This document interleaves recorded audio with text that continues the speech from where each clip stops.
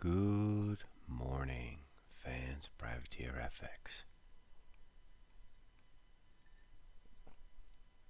Coming at you on the 3rd of April. It's Friday.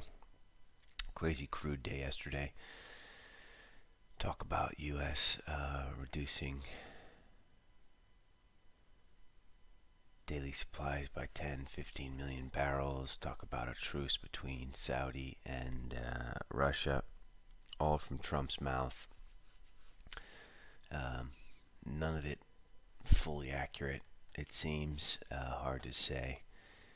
Traded all the way up to 27.36, then back down to 23.36.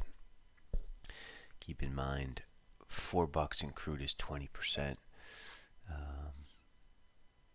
Settled down at this 25 area, but you know, it's looks pretty bad, I gotta say. I don't know what to make of it. So much misinformation. It's a bullish bar, no doubt. And now there's going to be pressure to get some kind of deal somewhere. So crude looks okay. It's not massively bullish. It looks okay. The news came out at 22.50, so should see support there.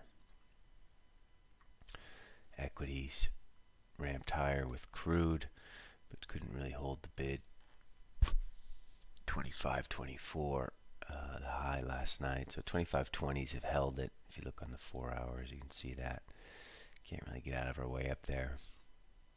Looks to me like we're taking another visit left-hand side.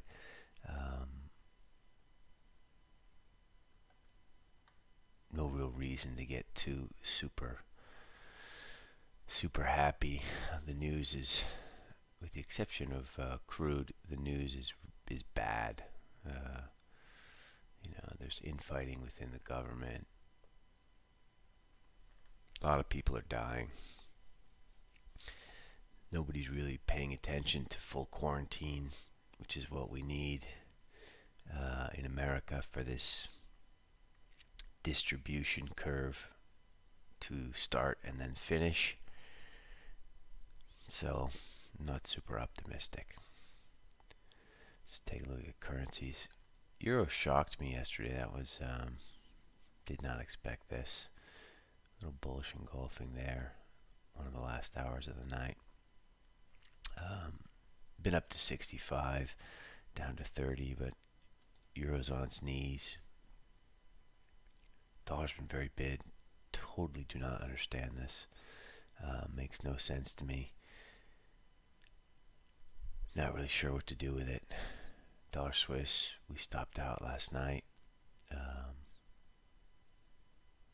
No idea. We never thought it would get above 97.20, but here we are at 97.40.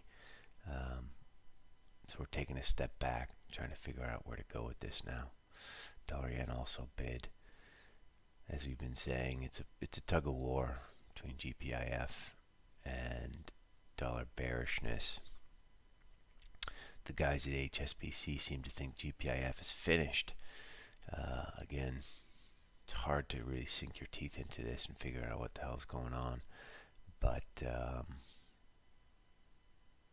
dollar yen also higher after printing figure or 93 lows, 100 points higher. Euro yen got smashed but then bounced all the way down to 116.30. Now we have kind of like these three big lows down here, 30, 30, and 11. This is going to be trouble at some point. There'll be a lot of CTA action below that level, and a lot of hopeful longs are going to have to leave their stops down here. That's trouble in FX, so keep your eye on that level. We want to sell sterling yen, but we're going to wait for 132.50. We think sterling put in a top yesterday. One of our colleagues lives in Ireland who's an excellent sterling trader mentioned it. The price action pretty much confirmed it. We were trying to break out through that 76, 78 area, got smacked down, and then zipped down back through the figure all the way to 123.50. Figure now is somewhat resistant, not seriously resistant, but somewhat resistant. Cable looks like it can head lower.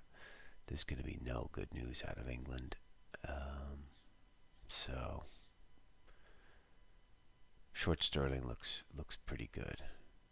Euro sterling has been crushed, as you can see, basically straight line from 94 to 87. Speaking of straight lines, you could probably draw this. A little bit steep, but once this on the hourlies, it'll be less steep. You can see this is just starting to try and peek up through this. We like long euro sterling, so see what happens with that. What was I going to say? Oh yeah, actually just buying some euro sterling here. Hold on. We like long euro sterling. Short sterling looks like an interesting vehicle today. Kiwi kind of stuck. Got to keep your eyes on 58.80. Aussie yen had a little bit of a flipper yesterday, but couldn't really hold, right? 64.90 was the bingo number. Back higher. Now it looks like we have this sort of reverse head and shoulders. Not trading that, but interesting technical setup. Gold, you know where we stand on this. Core long gold. Once we got through this pivot area, it was pretty straightforward. Traded up to 45.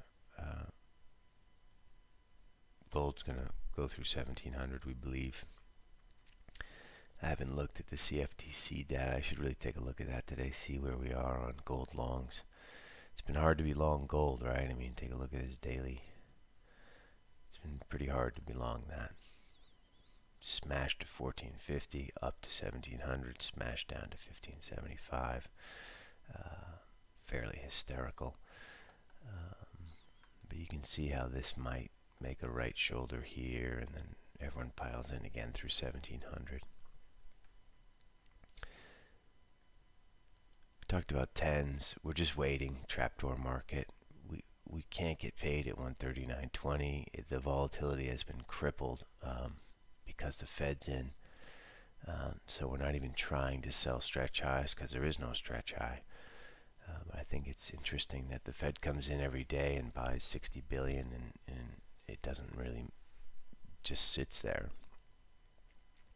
Imagine what happens when they stop buying. Boons, core short, tradable, tactical core short, same deal. Finally, dollar Norway. Wobbly day yesterday, down to 20, up to 40. 40 handles. This is a difficult bronco to ride, but we're going to try and get short this between sort of 1075 and 1085. You could probably already be short, core short dollar Norway, but again, difficult horse to ride, so be careful with that one. News doesn't really matter today. I think like yesterday, we're going to have to wait for New York to get in for some action. Europe is tired. Europe is in a state of sadness. As you all know, we're sort of at the arc of our own parabola here, so a lot of people are dying.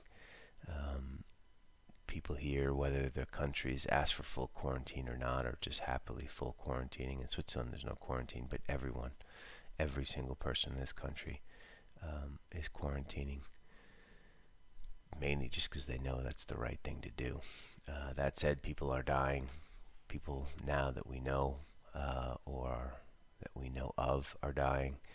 So there's a sadness here, which is normal, which is human, which is keeping FX quiet. So let's keep an eye on stuff in the European morning, and then get ready for a session when the New Yorkers come in. With that, I wish you good luck trading on this Friday, and I will speak to you on Monday. Ciao.